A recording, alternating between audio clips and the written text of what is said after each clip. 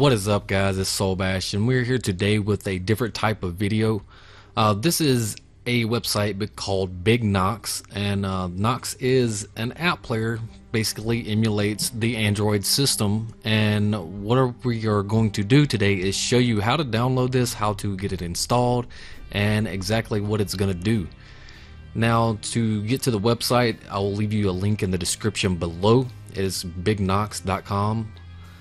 It's the English version. This is still very early stages of beta. It just came out a week and a half or so ago. But you're going to click here, click download, and you're going to have a box pop up. Just click save, and it's going to go to your downloads right here, and you're going to run this. And when you run this, it's going to let you install the game. It's going to bring up a window. You're going to download everything, and it's going to install it for you. And once you get everything installed, you're going to have these right here come up. This right here is where you open the program up. I already have one up and running right here, and as you can see, it emulates the look of the Android system perfectly. Now, the one thing I do like about this is it is completely resizable. Now see, there's where it's trying to install. No, I'm not going to do that.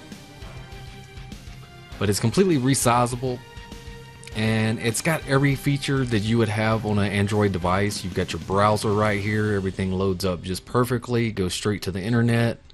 Home button, you got your Play Store. You can search for your favorite games. Of course, Tai Chi Panda was the first one that I got. And I mean, it's got everything that you would wish. And you've also got little side menus over here. It's customizable keyboard control. I'll show you how to use that in just a minute. Screen captures, your location, your computer where you can import files. You can also make this full screen just like so. Escape to get back out of that. Your volume controls, mute. This closes the application that you're currently in, and you can add an APK file. But the also neat feature with this is you can just drag and drop from your desktop the APK files, and it automatically installs them to this system. Now, you do have a settings tab right here for general settings, where you can turn it on to run at startup, on or off. Your keyboard controls, advanced settings. This is very unique. You have low, middle, and high settings, and you can also customize it to run on however many CPUs and RAM, as much RAM as you would like. So it's very unique. Startup settings, you can make it come up as a tablet or a phone, and whichever resolution you would like to use. Save those, reset it, and everything will come up fine. I believe I already have been playing Tai Chi Panda right here. Yes, I have. We're going to get into it. I'll show you some of these features that I was talking about. For instance, this right here. This is the keyboard. Since you are on a PC, everything is controlled, with your keyboard and mouse. Okay.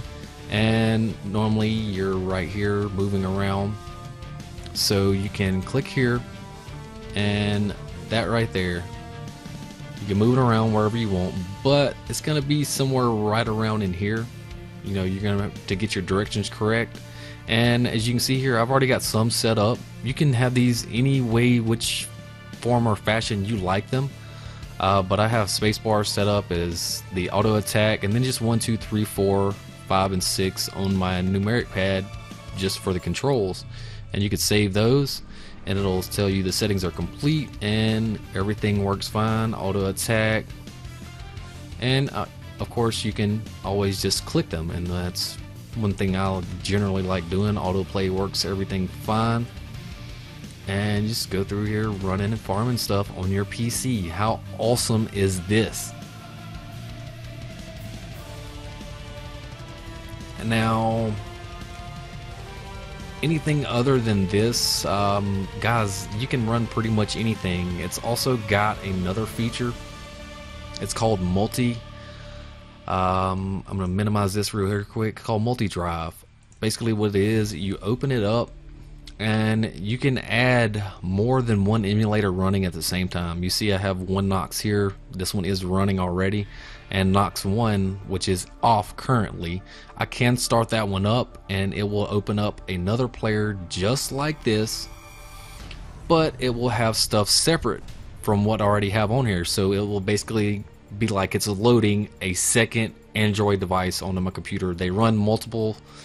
If you have a good enough PC, you can run up to 3 or 4 of them if you want to. But guys, I just wanted to share this with you today and just show you how awesome this thing is. And I will be using it quite a bit to do live streaming and possibly quite a bit of my recordings, because it makes things so much easier to do. And if you are interested in getting this program, like I said, the link will be left in the description below, guys. And as always, like, comment, and subscribe. I am Solbash. You guys have a nice day.